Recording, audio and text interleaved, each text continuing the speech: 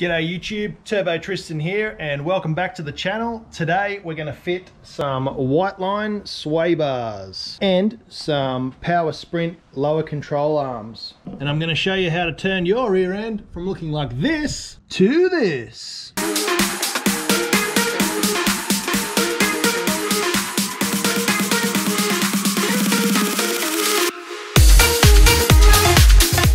And I'm back down at QUICKBITZ in Dandenong.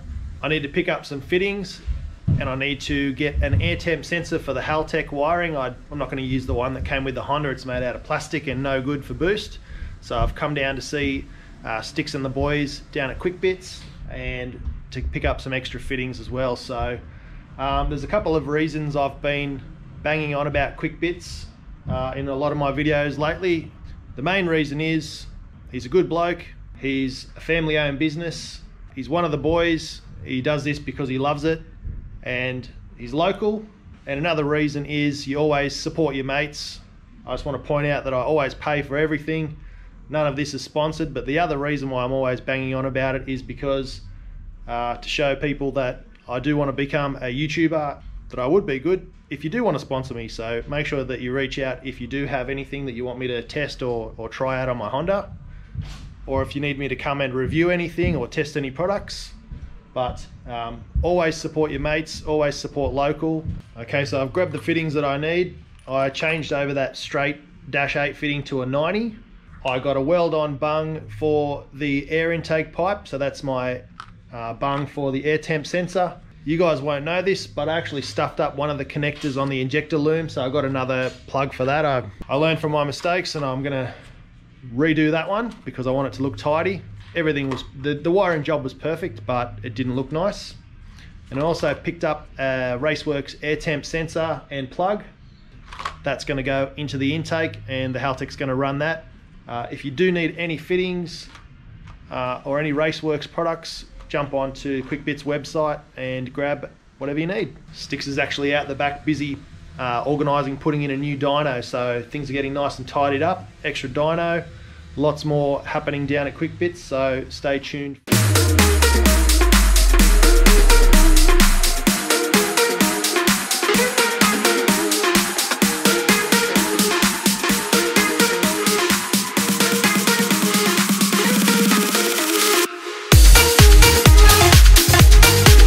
Also in this video, we've got a catch can. We'll talk more about that later. And we've fitted the air temperature sensor there in the boost pipe, so that's going to be talking to the Haltech and making sure the fuel mixtures are right for the air temp. And don't worry, I am thinking about putting an air intake on there as well to get the cool air and not the hot air from the turbo manifold. And if you stick around all the way to the end, I'll give you an update on the wiring in the Haltech situation. So while I've got the car up in the air and all the wheels and everything off and playing around the suspension, I'm going to lift the front of the car up about 1 centimetre. That's just going to help save my eBay front lip there, and also make sure that we're not scrubbing under hard cornering, which will be pulling a lot more G-force in the corners now at Sandown with the sway bars fitted. So yeah, we'll do that while we're at it, and I'll show you what it looks like when it's back down on the ground. And in the rear, sorry for the sunlight glare, but I'm going to drop that down, the difference that we do the front, so probably take 1 centimetre down in the back and then 1 centimetre up in the front. As mentioned before, we're going to lift up the front of the car and we're going to lower the back of the car with the Max Peating Rods coilovers. So we're going to do some suspension tuning as well. These were the cheapest coilovers you could buy on eBay. These were $300 delivered with the adjustable shocks. So they did really well at the track. They're nice and smooth to drive on the street. Can't complain. They were cheaper than a set of just lowered King Springs. The OG subscribers are going to remember when we struggled fitting the rear lower control arm bushes and I had to do it twice. I wish I just had have purchased the good ones from the start. But there they are. So we're going to have Whiteline bushes there, Whiteline sway bars over there, rear lower control arms.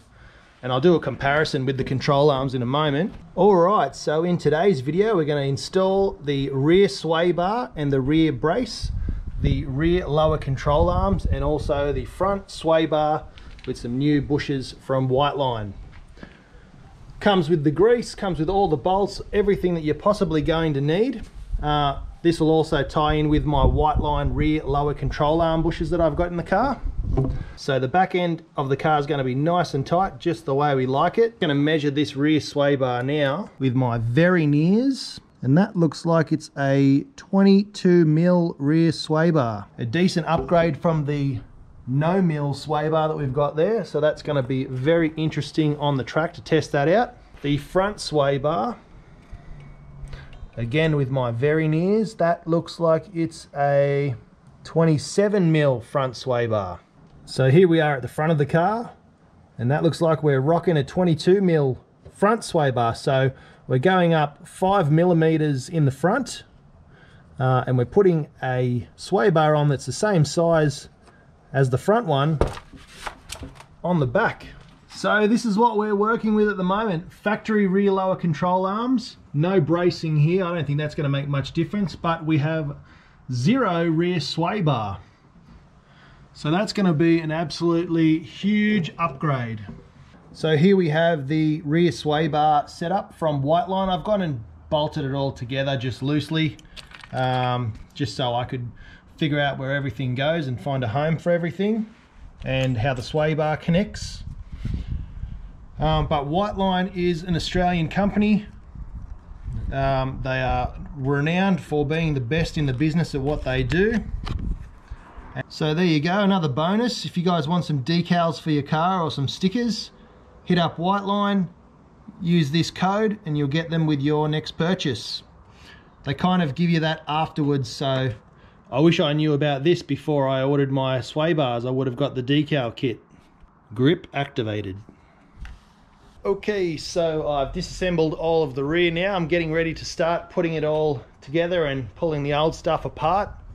So here it is all disassembled. Just wanted to point out a game changer, which everyone's been screaming at me to get one for a long time. So I went and got, in natural fashion, the cheapest one I could find, which seems to be quite good.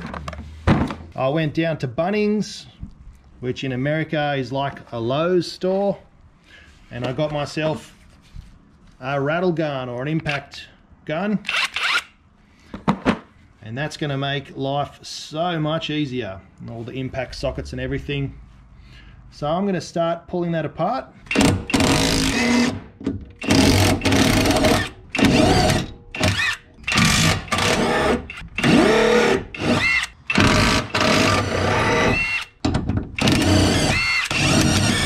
Boom! Will you look at that? Everything's gone. All right, now let's compare these side by side. Okay, so we've had a major fail somehow. Don't ask me how. Like a long way. Look at that. That would have been an awesome upgrade. You can see the difference in thickness, the difference in the bushings. Yeah, I'm quite disappointed with that actually. Far out, it's ruined my Saturday.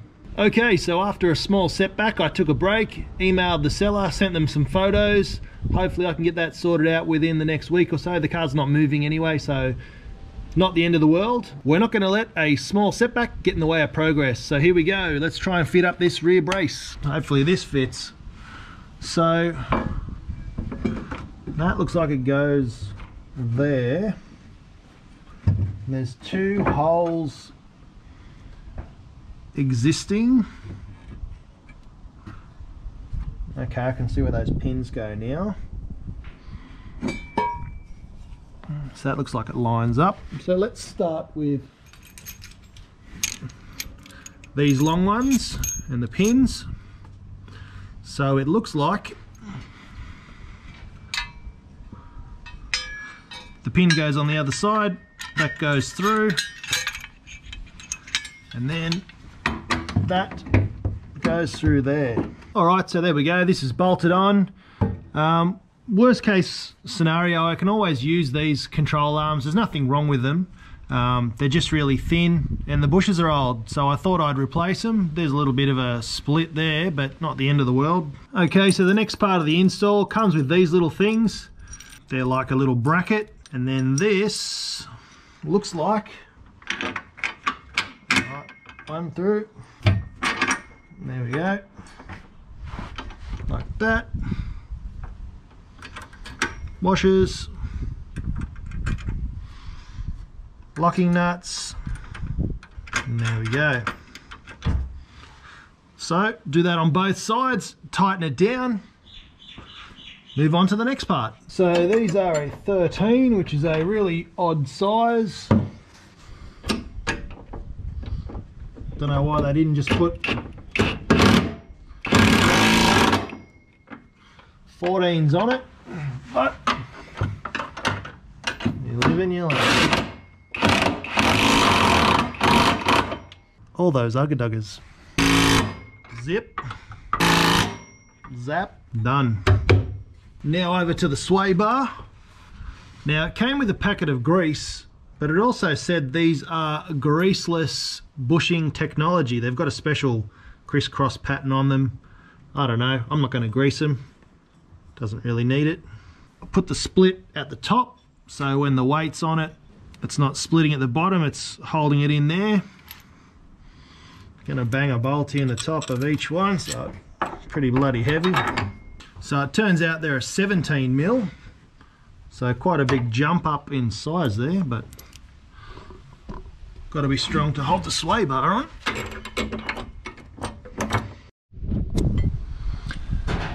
Alright, so it's all installed, looks great, went in nice and simply. I have found one slight issue, or two slight issues. The first one is the 2.5 inch exhaust, which we all know is not a huge exhaust, but that's going to touch there once I put the control arms in, and every time I hit a corner that's going to bang on there. So my exhaust is nice and tight, like it's almost touching here. You know, I don't know what to do about that. I could probably get it bent and come closer over this way, maybe, and probably just modify that back section. We'll see. I've still got to adjust the suspension, play around with that. And then again, the second issue, right up close to the spare tyre well, that's rubbing, or it had rubbed on there.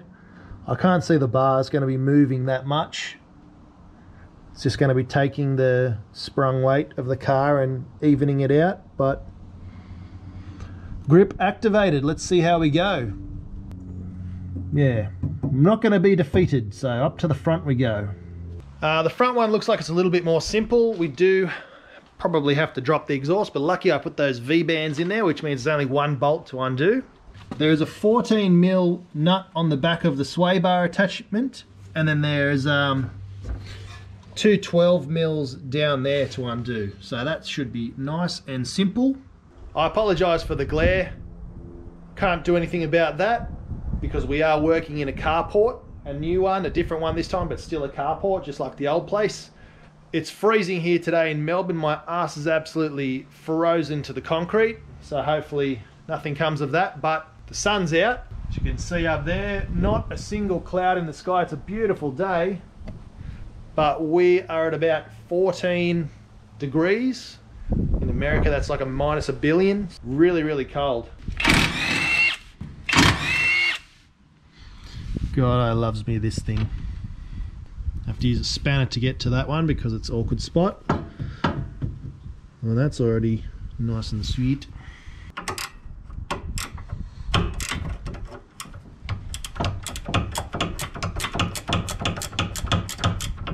Alright, so there's a little Allen key hole in the end of this bolt, which you need to put an Allen key in, otherwise it's not going to crack. Okay, so that's off, but it looks like we're probably going to have to disconnect the gear linkages, which is not the end of the world, and the exhaust so it can slip around. So the sway bar goes over the gear linkages and the exhaust, so I'm going to undo that, undo this bolt. Try and undo that bolt. Can't see what it is, might be an Allen key. And then wiggle it around and get it out. Fun times ahead. Alright, so I had to stand up. I've been on my back under the car for 15-20 minutes, but it's freezing down there. I've got the sway bar out, as you can see down here on the ground. Side by side, they match up perfectly. I've put the bushes on already, and there's the D brackets that are going to go on. I'll put those on last. Under the car was a struggle. I had to drop the exhaust, I had to drop the gear linkages, and then jimmy it through and in and around and under and over those while that was all sitting on my head, so that was fun. God, I'd love a hoist. That might be my next purchase, or something to get this higher off the ground, because those jack stands aren't doing jack. Here we go, wiggling it back through. This is not fun.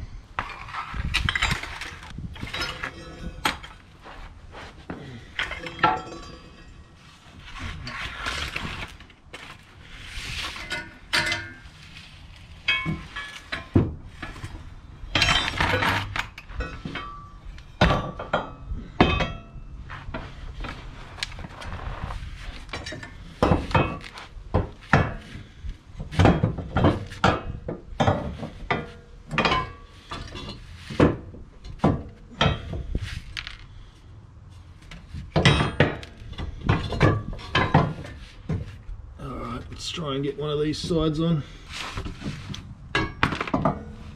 Maybe hanging off those first.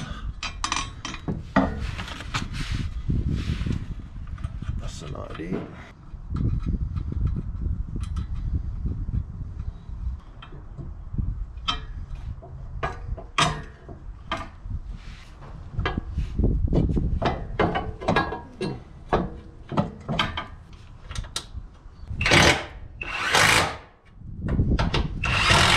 So nothing's ever as easy as you first think it is. It's meant to be 2 bolts each side and a nut on the sway bar link. Turned out I had to remove the gear linkages and the exhaust to loop it up and over, but we got there in the end. I'll show you what it looks like now. I'm really happy with it. It looks awesome. And under the car there, nice and thick, doesn't hit anything, both sides. And that's going to do a really good job of stiffening up the suspension travel and evening it out in the corners, so the car doesn't roll too much to one side or the other during G-forces and cornering. So I can still put these back on, because I would like to upgrade these. They look better, they're thicker, they're actually lighter, and the bushes are better. So I really want to get some of these installed. And then these are the link pins for the back, the sway bar links, and then they go through that hole and then onto the sway bar. Alright, so that brings me to the next part of the video, and it's oil catch can time. Now this one was made by QUICKBITZ down in Dandenong. Now these guys do tons and tons of custom work. Their shop's amazing. I've got a lot of my welding done from there. Hopefully I buy a welder soon in the future and start doing my own stuff, but they made this box up for me. So there's 2 -8 fittings in the top. That's for the rocker cover breather. Now inside here there is an aluminium plate that's running down the inside. So all of the gas that comes in hits that, runs down to the bottom. The oil is caught down in the bottom of the catch can, and then all of the vapor can then come out. If you didn't have this plate here, the vapor would go straight in there and straight out the top of the filter. As a secondary precaution, I've also got a tube welded down inside there, which goes to about halfway. So that means only the pressurized air makes its way out through the top of the filter. That means you're not going to have oil spraying all through your engine bay under high boost, which is what we want. So this is a great design. It was my design with a couple of tweaks from QUICKBITZ, because they've done a million of these. And I also just asked for a generic straight piece of aluminium on the back, and then I've put a twist in it. I use the stove to heat this up and twist it, and the twist in there makes this a lot stronger, so it's not going to flap and wobble around. And I've got a great spot to put this in the engine bay, which I'll show you in a second. Next we have our RACEWORKS oil breather lines. These are E85 safe, so they're not going to deteriorate and send bits of rubber into the engine. There they are there with the RACEWORKS fittings. They're push lock fittings, so they're really simple to do, exactly as they say. You push them on until the end of the hose locks into this locking ring, and that's it, done, job's done. So we can fit those up, and we'll do that now. So most Honda Civic owners know that the battery goes right here. I've shifted that into the boot, and that'll be in a later video, but this is where the catch can is going to live, right here in place of that. So that's going to go right here. There's actually already a threaded hole, so I'm just going to use that one.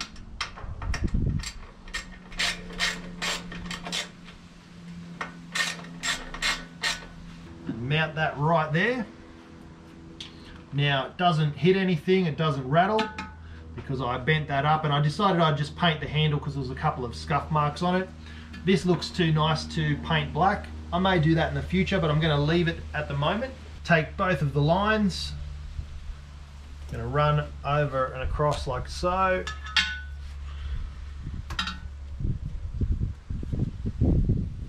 The other one with the 90-degree fitting, that's going to run under there.